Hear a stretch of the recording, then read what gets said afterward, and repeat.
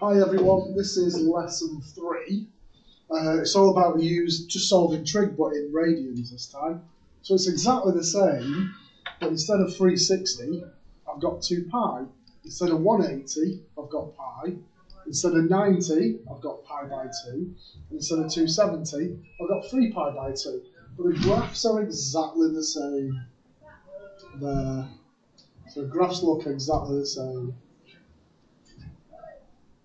Alright, so that page just shows us exactly the same stuff. Okay, so it talks about solving trig functions. So it says, so same as before when we're in radians. Right, so let's have a look at this question then. So it says, solve sine x is minus 0.6. So remember, first thing you do, always do inverse sine. So if I just bring up the calculator,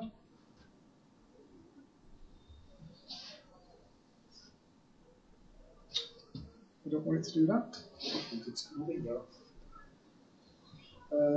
So what am I doing then? So go into menu 1. I'm in radians, so that's quite nice. So shift sine minus 0.6 gives me minus 0.6435. So minus 0.644. Right then. So now if I go into my graphing, so if I do menu and 5, get rid of that. So remember, you're going to graph sine x, and you're going to solve it against minus 0.6. I'm in radians, so I should get something, but my axes are all over the show. So if I just do F3, so x min needs to be 0, x max needs to be 2 pi, so 2 shift pi. My scale I'm going to do as pi by 4, pi divide 4. And my y min, so it's sine, so you know sine bounces between plus or minus 1. So I'm just going to do minus 1.1 and 1.1. There we go. I get a nice pretty picture, which in theory is always good to draw.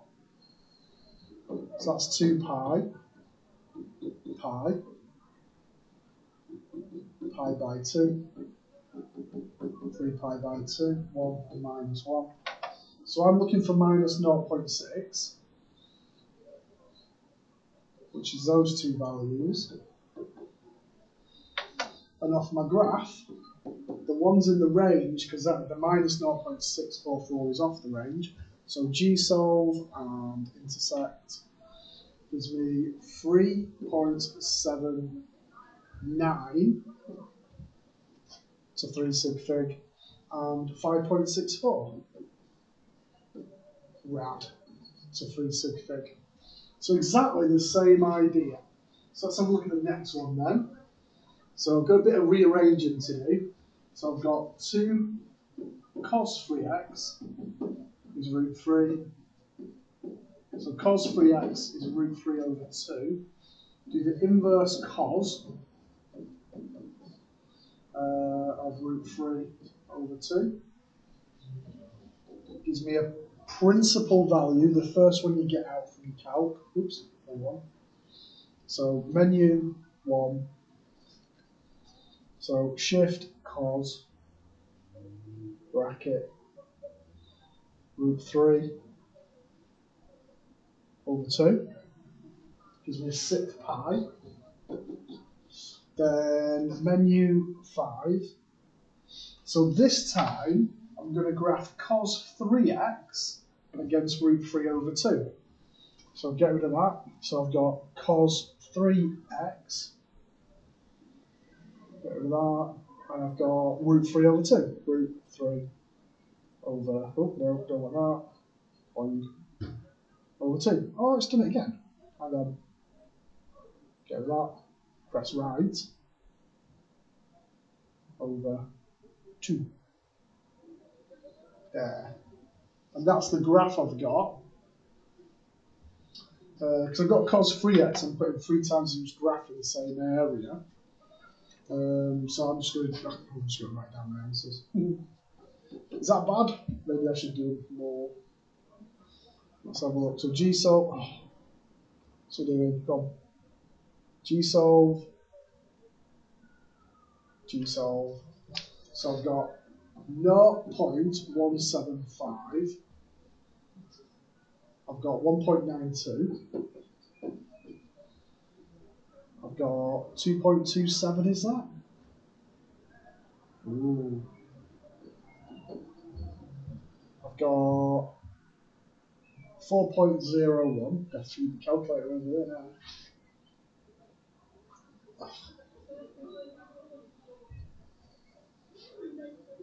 4.01. The completing pack drew a picture and worked it all out in terms of pi. 4.36, which is what we should do really.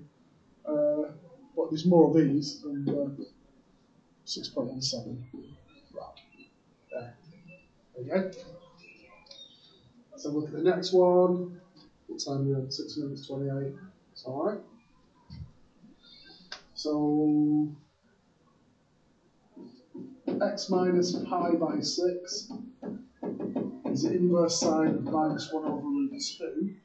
So x minus pi by 6 is, so that's a look. So menu 1. So shift sine of minus 1 over root 2 gives me minus a quarter pi, minus pi by 4. Back on the calc, we want got a bit big, got one big. Menu 5. Right, so this time I'm graphing sine of x minus pi by 6. So sine x minus pi over 6. And minus 1 over root 2.